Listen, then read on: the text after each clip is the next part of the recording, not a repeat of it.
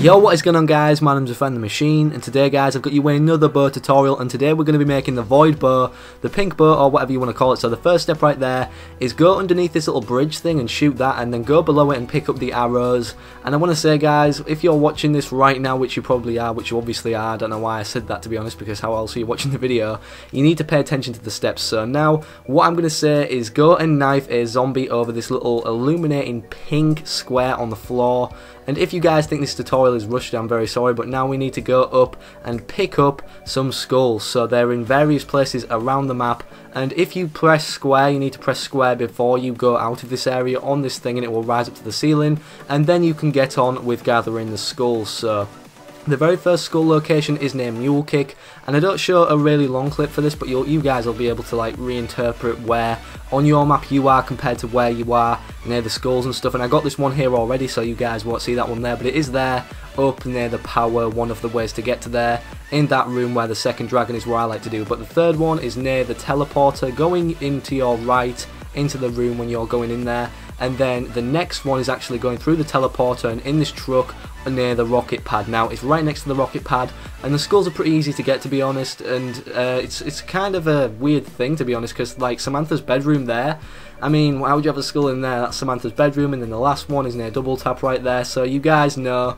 the skulls are kind of easy to get because they're scattered around the map. If you get crawlers or a zombie at the end of a round like I did on round 6 there, it's easy. Now what you have to do, speaking of crawlers, is get 6 crawlers near the skulls and make sure the skull kills them. And now I'm going to let you guys listen to this bit, because if you miss this part, then you guys won't be able to do this Easter egg step. So I'm going to let you listen to his name, what he says.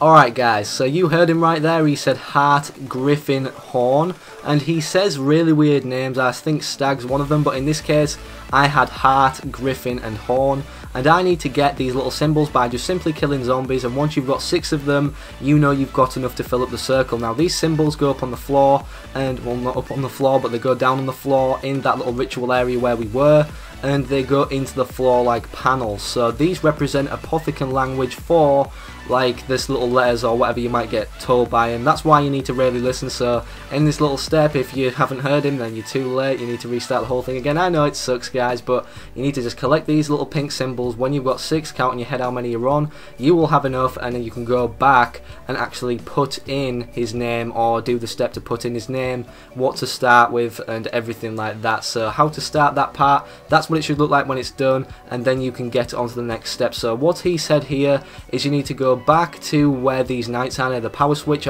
He said heart to me, sorry, so I put my first one on the heart symbol. Then he said Griffin to me for his second part of his name, so I go over to the Griffin symbol, put my other little symbol in there, and then you need to remember these symbols. Don't go out of the room until you memorize all of these symbols in the order he told you. And then the last one was Horn, which is right there. So I wrote these down on a little bit of paper, like the symbols, the pink symbols here, because you need to shoot arrows into the ones in the ground that are actually near them statues. So it's kind of like a little translation thing.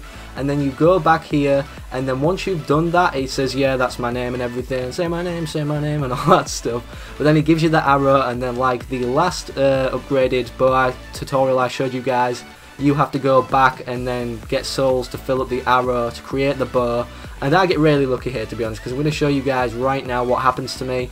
And I basically just go and I get a death machine. I'm going to play this clip again so you guys know what to do. You press square, and then you actually, you know, the bow comes up, and then you need to press square to actually get the bow. But I do get really lucky down in the ritual area for the actual getting the bow itself, sacrificing the souls and stuff.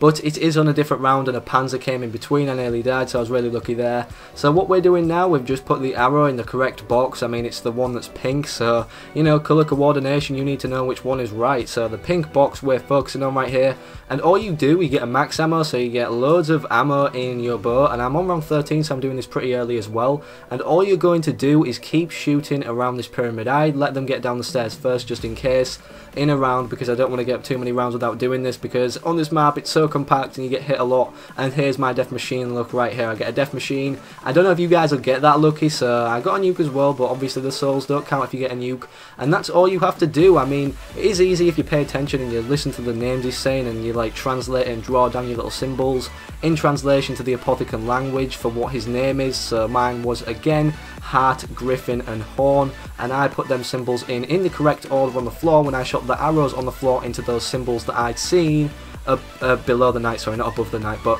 where the knight is standing. So they go below the knights, and that's near Samantha's bedroom near the power.